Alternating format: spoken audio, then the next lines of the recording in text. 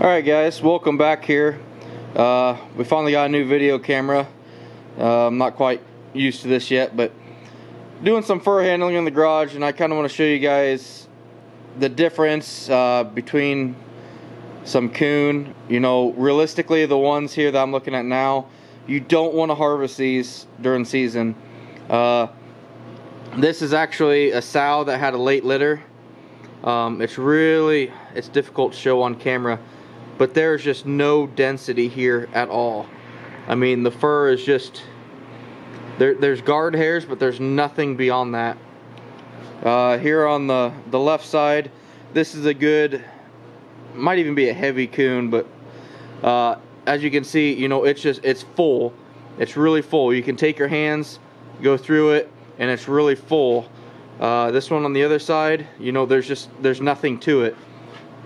So if I back up, you know, it's kind of hard to see, you know, if this is a live animal. If we switch it over to the belly side, you know, you can see the belly's gone. You know, you can see the nipples where she's been nursing late in the year. This one is really full. He's got a really nice belly, really dense. But you know, most of the time, if you're harvesting animal, this is what you're gonna see. You're gonna see the back side of them. You know, it is really difficult to show, but there's no density here at all. It's just, you see guard hairs, and that's about it.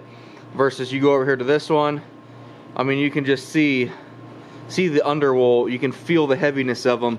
I would encourage everybody, you know, coming this season, you know, I don't want to say let them walk, because a lot of people harvest coon, you know, because they're a predator, they're a nest robber, things like that. But the one on the right here will have no value. And personally, for me, I don't harvest an animal unless I plan to use it or it has value to me in some way. Whether that's raccoons for fur and glands and skulls and bones and stuff, or for deer for meat and other reasons. But you know, that realistically, this coon on the right has absolutely no value. The one on the left, that's what we're targeting. You know, these are both 3X coon, but this one here on the right is going to be $1. This one on the left, you know, even in down market right now, this is probably once I get it finished, 12 to 15 bucks. So huge difference here. Obviously, you know, it's hard to tell when they're, you know, when it's a live animal in a trap, and that's why I harvested it. You know, we get going, and sometimes you got to slow down and really think about what you're doing. But anyway, guys, I just wanted to kind of slow down and show you that. Really look at this when you're harvesting an animal. What's its fur look like? Is it value there? You know, always look for holes, or is there rubs? A lot of times up here in the neck, there's going to be some rubs. You know, we got some blood we got to clean out yet, but there'll be some rubs, especially later in the year. These don't have any rubs, you know, because they were early season, but you know, definitely focus on this. So side note here, we got the new camera. This weekend we're going after beaver.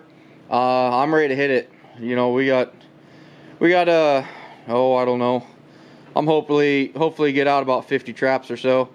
We got 35 beaver so far. When the camera broke, I think we're at 20 something, I'm not even sure, but we're ready to go for broke now. Only a couple weeks left of season, and I'm gonna be doing some filming down a creek system. I'll be going out with No Name Trapper, a buddy of mine. I'm gonna meet up with him, and we're gonna float down a river in some kayaks and try to catch some beaver. So should be interesting. We'll see how it goes. Thanks, guys.